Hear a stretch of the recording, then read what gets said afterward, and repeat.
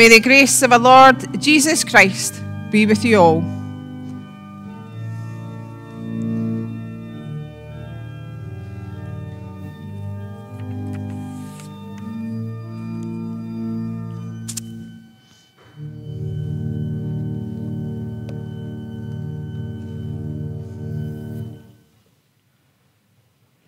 Please be seated.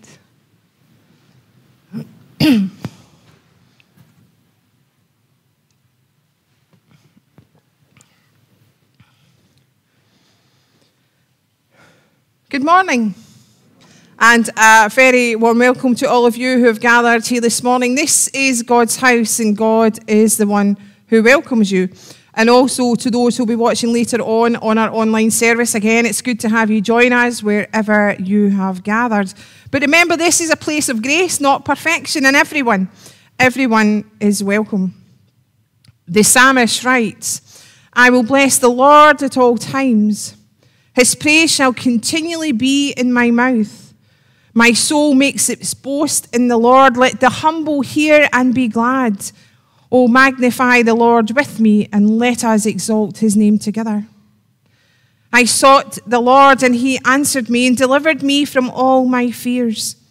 Look to him and be radiant, so your faces shall never be ashamed. This poor soul cried and was heard by the Lord and was saved from every trouble. The angel of the Lord encamps around those who fear him and delivers them. O taste and see that the Lord is good. Happy are those who take refuge in him. Many are the afflictions of the righteous, but the Lord rescues them from them all. He keeps all of them, and the Lord redeems the life of his servants. None of those who take refuge in him will be condemned. So to all who gather this morning, whether you're feeling overwhelmed, come, for the Lord is here. If you're surrounded with anguish and feeling trapped, come, for the Lord is here. Whether you're confused and not sure where to turn to, come, for the Lord is here. Call, and the Lord will answer. So let us begin our worship this morning by singing our opening hymn, hymn number 198, Let Us Build a House.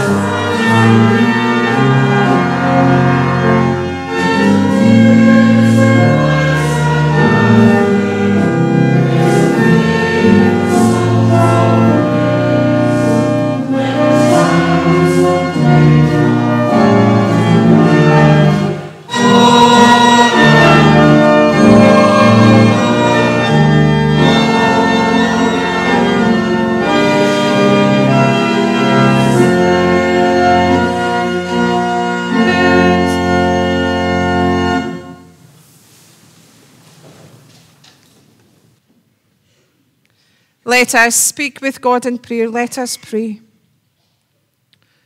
All-knowing God, the creator of all things, we come before the throne of grace to worship you. We acknowledge that you can do all things and no purpose of yours can be thwarted.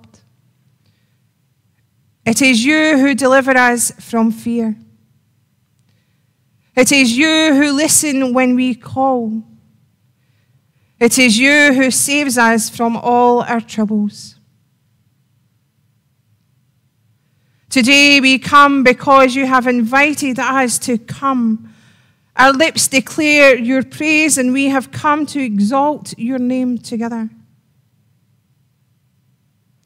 But Lord, we confess that on many occasions we have failed to call on you. We have trusted our own strength and failed to give you your place. Forgive our stubbornness. So, Lord, we ask that you change and renew us. Loving God, we give you thanks for the gift of life and for the gift of family and friends. We give you thanks for your provisions and for your guidance in our lives. And we are grateful for the many moments in our lives when we have called you on your name and you have answered us. Just as you heard Job, he called upon your name. And we know too well that you will continue to hear our prayers. So we thank you for your faithfulness. Amen.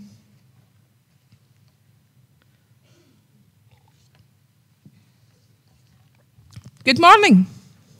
Good to see you all this morning. Anyone get any news that you want to share with anybody? Anything at all? Nothing? Good. Good. Sorry, our kids had glow sticks this morning, so get a bit of paper there. Anyway, I want to ask you a question this morning again. I want you to think about films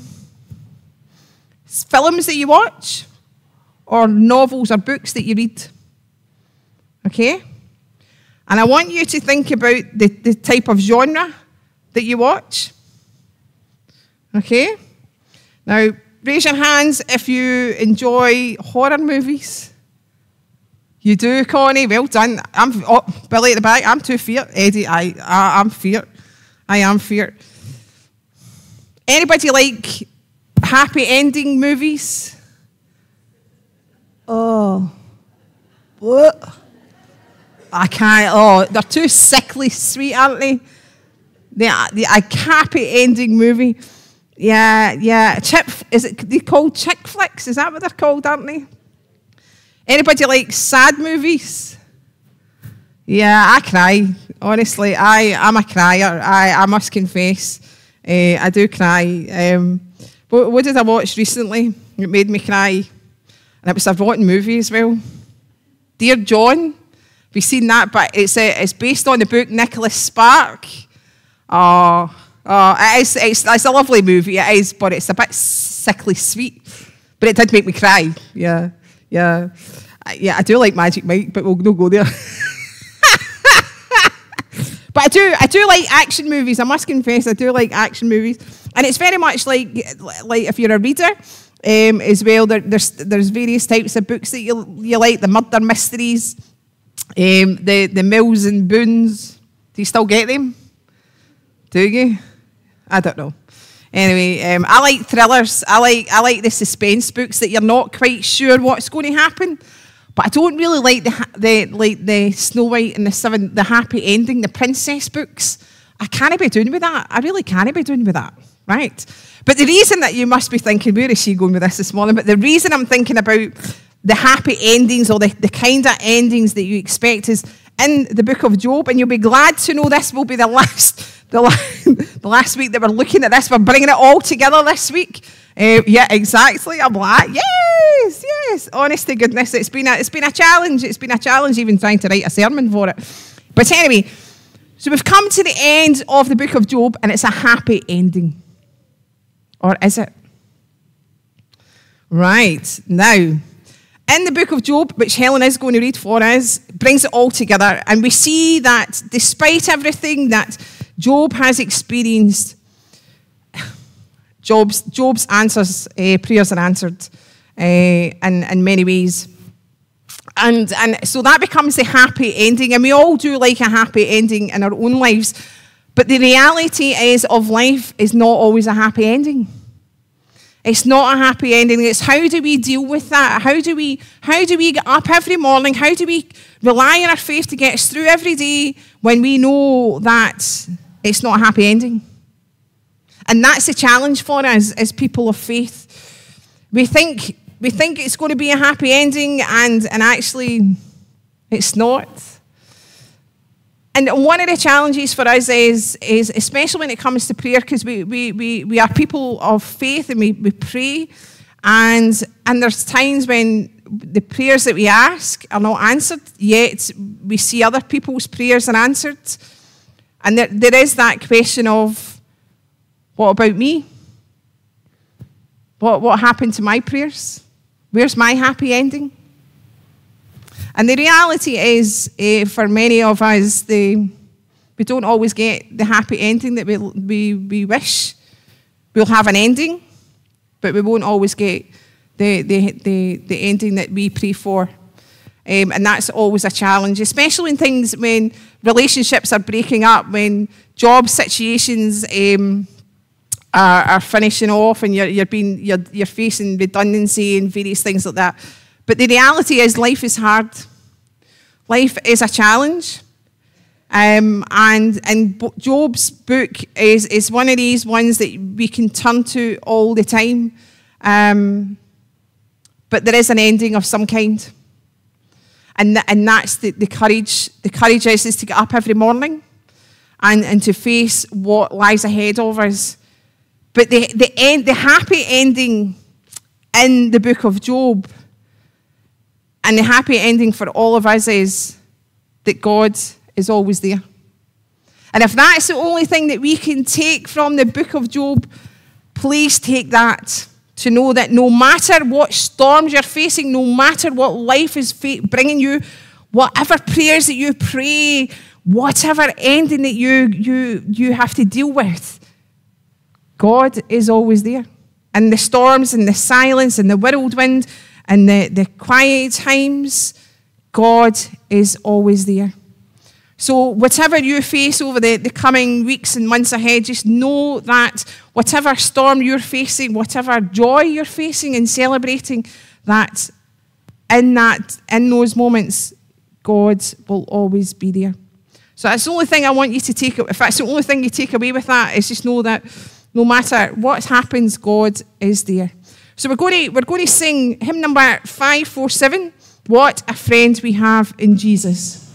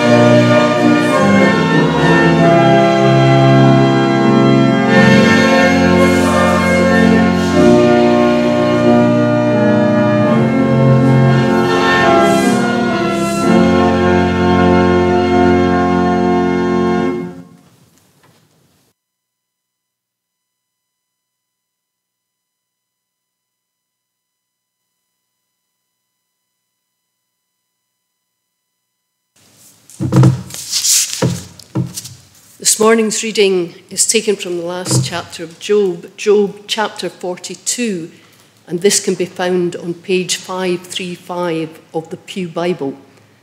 Job chapter 42, beginning at verse 1.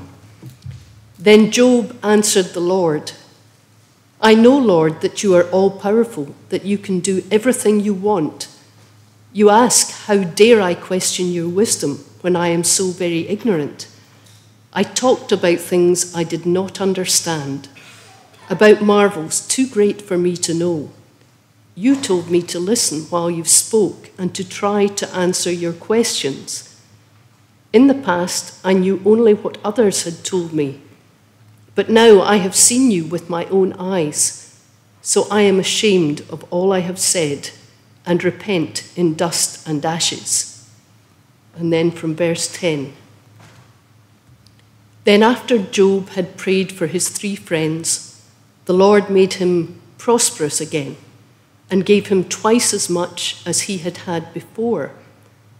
All Job's brothers and sisters and former friends came to visit him and feasted with him in his house. They expressed their sympathy and comforted him for all the troubles the Lord had brought on him. Each of them gave him some money and a gold ring. The Lord blessed the last part of Job's life, even more than he had blessed the first. Job owned 14,000 sheep, 6,000 camels, 2,000 head of cattle, and 1,000 donkeys. He was the father of 7 sons and 3 daughters. He called the eldest daughter Jemimah, the second Keziah, and the youngest Keren-Happuch. There were no other women in the whole world as beautiful as Job's daughters. Their father gave them a share of the inheritance, along with their brothers. Job lived 140 years after this, long enough to see his grandchildren and great-grandchildren, and then he died at a very great age. Amen.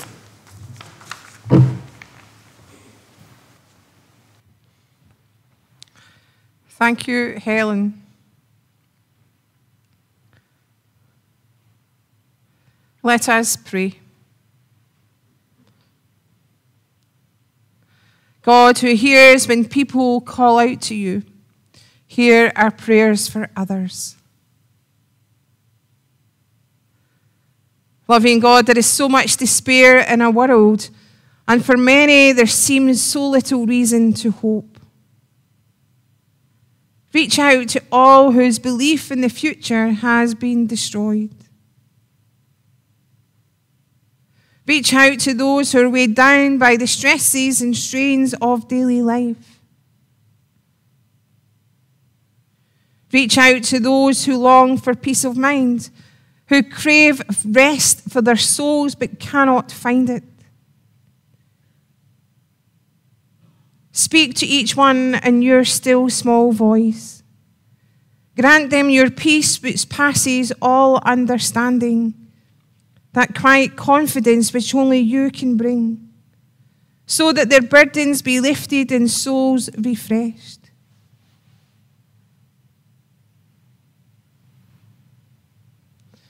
We pray for your church, that it may be your hands and feet in our communities.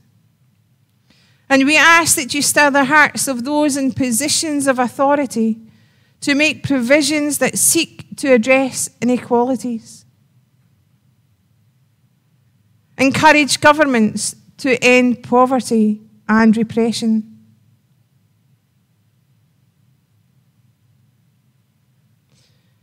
We call on you today to hear the prayers of those that are afflicted, in need, or oppressed. We ask that you hear our prayers for the vulnerable members of our society, that they may find support and care. We ask that individuals and families struggle to deal with financial challenges may find help and aid. And so we pray for the needs of our communities in which we live and serve.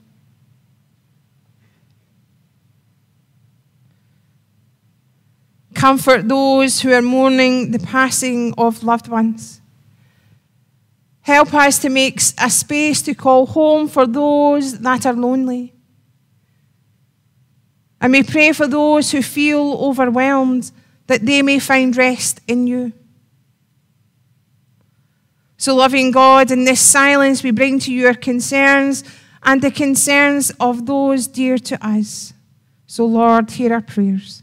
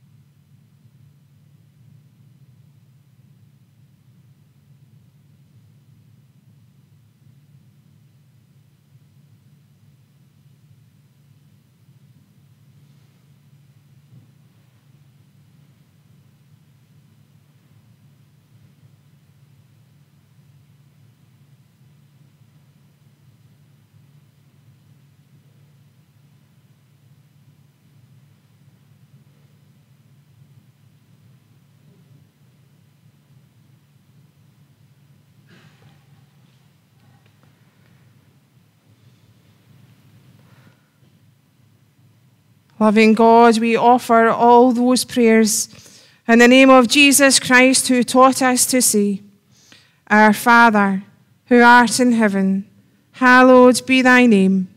Thy kingdom come, thy will be done on earth as it is in heaven.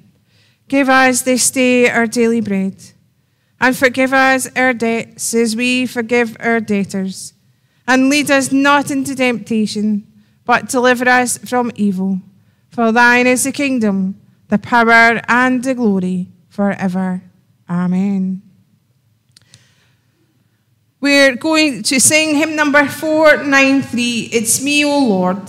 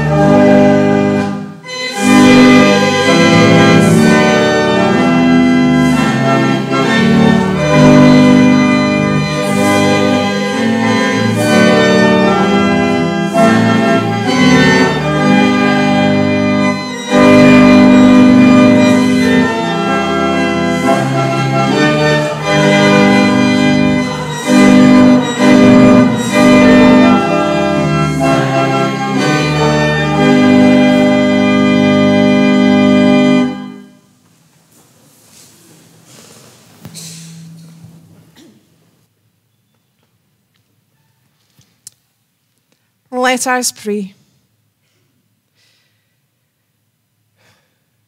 May the words of my mouth and the meditation of my heart be pleasing in your sight, for you are our strength and our Redeemer. Amen. 5-year-old Evan told his daddy he'd like to have a baby brother. If you pray every day for 2 months for a baby brother, I bet that God will give you one, his dad said. Evan prayed every night for a whole month, but after a month he got tired and quit. 8 months later, his now pregnant mother went into labour. It was twins. Evan's dad looked down at him and said, "Now, aren't you glad you prayed?" And Evan hesitated a little and then said, "Yes, but aren't you glad I quit when I did?" If there was any biblical character in Scripture that had every reason to resign from life, to quit and live forever in total resentment for the rest of their days, it was Job. For Job, albeit being a godly man, his story was an unfolding drama of unbelievable trouble. Trials, tragedy, and tribulation. His life had been shaken to the core. He'd seen the threshold of death and destruction, and his life hurts. Those hurts, like ours, cannot be undone. They are written on the pages of our lives. Those lost moments, those heartaches, headaches, and memories of the past will live with us for the rest of our lives.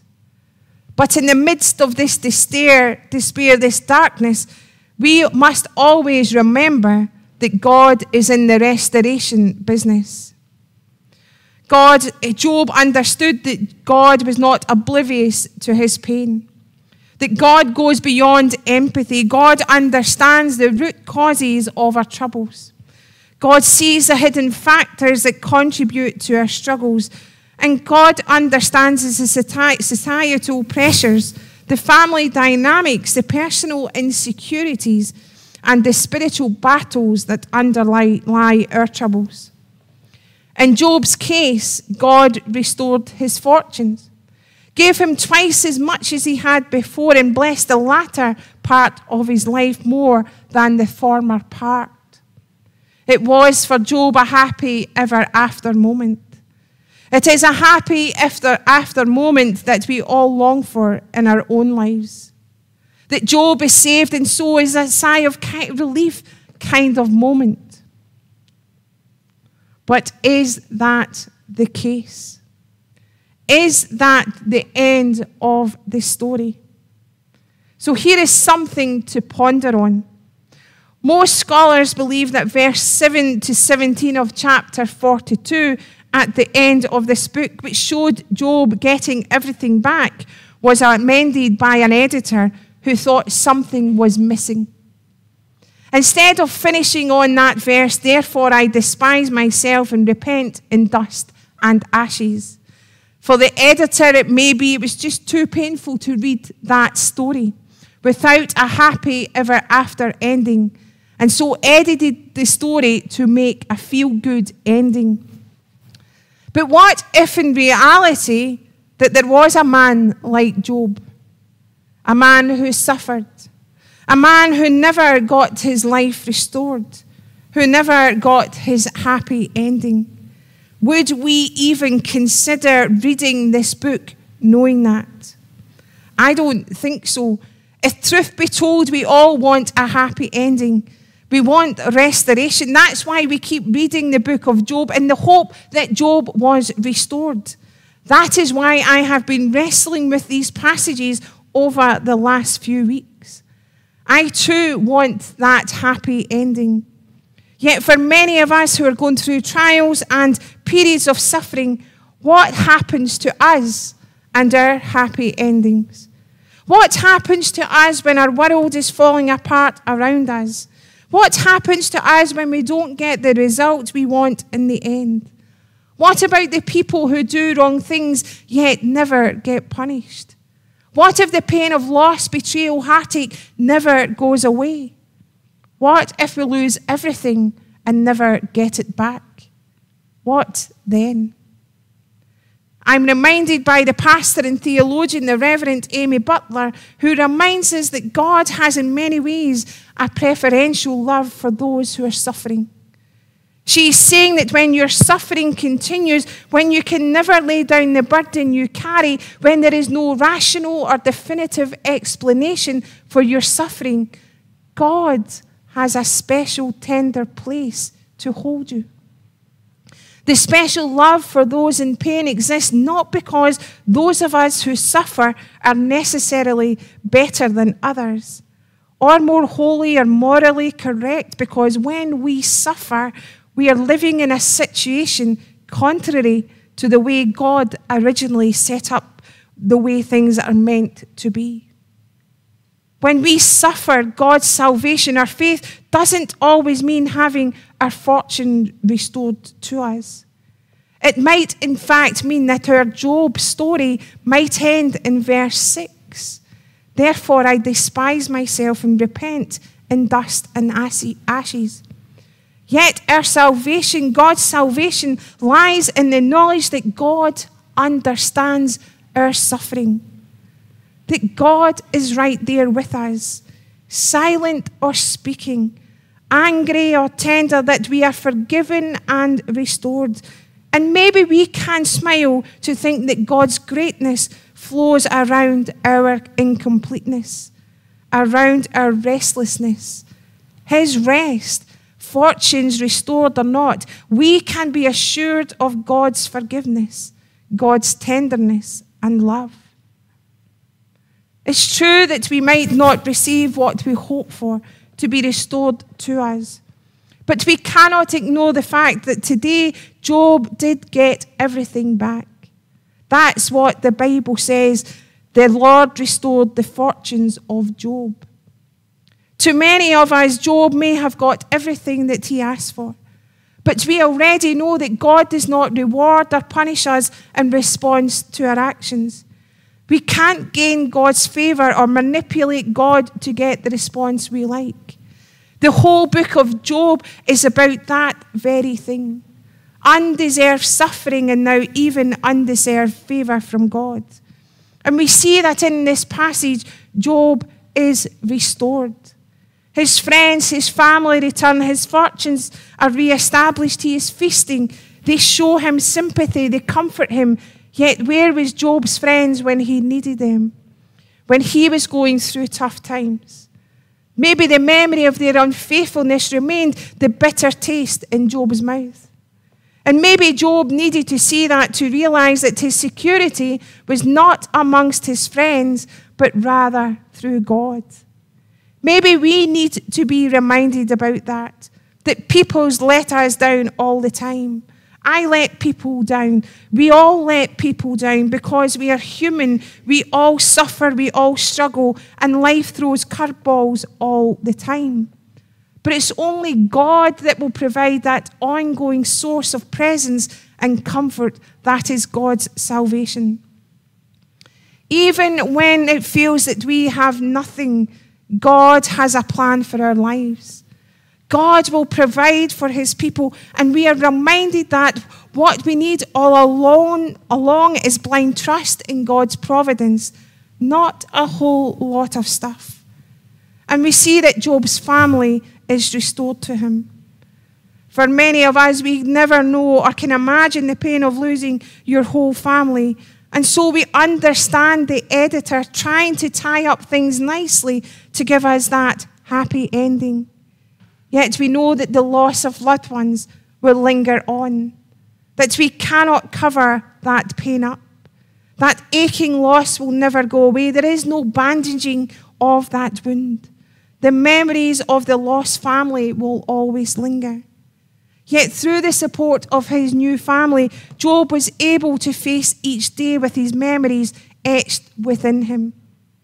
For Job, God's salvation was the ability to live life with the knowledge that even in spite of such loss, God was there. That God was there. God's salvation is not the erasing of relationships and pain and loss, but the courage to go on living life even in spite of the loss and grief. But the book of Job ends at verse 17. And we read that Job died old and full of days, not that Job died happily ever after. Job lived a long life, full of days, full of everything that makes up our existence, things like pain and grief, loss and sorrow, and so many questions. Job died living with God's salvation. He was not saved from his pain, but rather he was saved from his alienation from God. Job was no longer enslaved to himself, or that happiness comes from having things. Job died being able to say, "Thy will be done." And Job really meant that. Maybe, just maybe, that is what we need to hear. That although we won't always get our happy ever endings, we will never be isolated from God. When there is no place to run to, when all we can do is trundle along step by step, no matter the depth of our pain, the amount we have lost, the burden we still carry, God is ready to hear us. God is ready to save us. God is there no matter the depth of our suffering. It might not want what we experience or what we expect, but God is there. And we know God is there because God did not give up on Job. And God does not give up on us. If you've ever been to Winchester Cathedral, you'll have no doubt stood and looked up at the cathedral's west window. During the English Civil War, the window suffered extensive damage to the point where its original design was completely lost. Oliver Cromwell's soldiers stormed into the cathedral on horseback and wrecked the window. And when the soldiers left, the townspeople came around and picked up as much of the glass as they could find. They stored it all in boxes tucked safely under their beds. And during the restoration after the Civil War, the thousands of pieces of broken glass were recovered and the window painstakingly repaired. The result was a beautiful abstract mosaic window which can be seen even to this very day. The window doesn't have any images representing stories from the Bible as it once did, but it tells a story. It tells a story about a war and of people putting broken things back together. And maybe there's still a spiritual message in it for us. Perhaps it's a metaphor for life and teaches us that no matter how shattered things seem, they can still be put back together. They might not look like they did before, but they can still be beautiful. The book of Job is just that. A story of salvation, rediscovered through the brokenness of an individual. A story of taking all the shattered pieces of our lives and assembling them into something whole and new and beautiful, under the watchful, ever-present eye of God, who will never abandon us to our own suffering. So maybe, just maybe, that is our happy ever after moment. In the name of the Father, and of the Son, and of the Holy Spirit, one true God, now and forevermore. Amen. We are going to continue worship by making our offering, and as the offering is brought forward, we'll remain seated and we'll sing Praise God, from whom all blessings flow. So let's make our offering.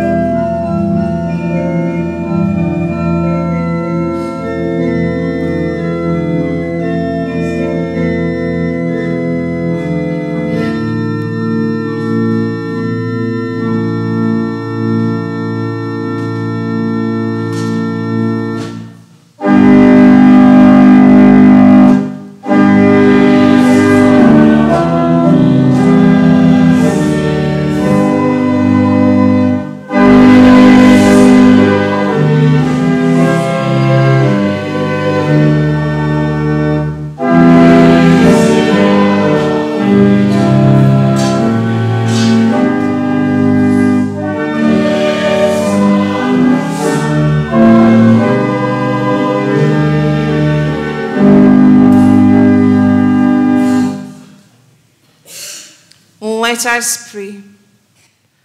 Loving and giving God, we come with gladness in our hearts, for we know comfort and peace.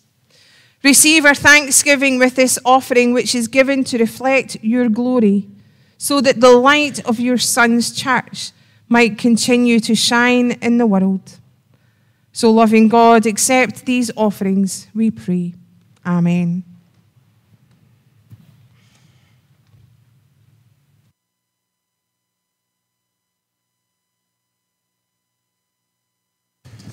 We have these intimations. There will be tea and coffee in the large hall after this service, and everyone is welcome. And if you can help with this, please put your name on the list on the small hall door. For the next few weeks, Tradecraft Christmas cards will be on sale in the large hall after morning worship. The concert celebrating our 150th anniversary is at 3 o'clock today here in the sanctuary. Please do come along and support it. The walking group will be out and about tomorrow, weather permitting. And if you fancy stretching your legs, why not join us? We meet in the church car park at 10:30. The Monday Club meets tomorrow from 2 until 3:30, and this will be a sing-along. The Guild meets on Tuesday at 2 o'clock. The topic is Scotland's greatest female explorer with Liz McIntyre Allen. The Guild are also holding a fundraiser fashion sale on Tuesday the 12th of November at 7:30 p.m. And tickets priced £3 are available from Guild members. The Community Cafe is open on Friday. Why not come along and join us for a bowl or two of soup, tea, coffee and home baking? Everyone is welcome. We have established a bereavement support group, and this will meet on the 30th of October at 7 p.m. in the side sanctuary, and again all are welcome. And finally, it's sad to announce the death of Mrs. Margaret Craig, whose funeral will take place this Wednesday at 3 o'clock at Daldowie. Our thoughts and prayers are with the family at this sad time. These are all the intimations.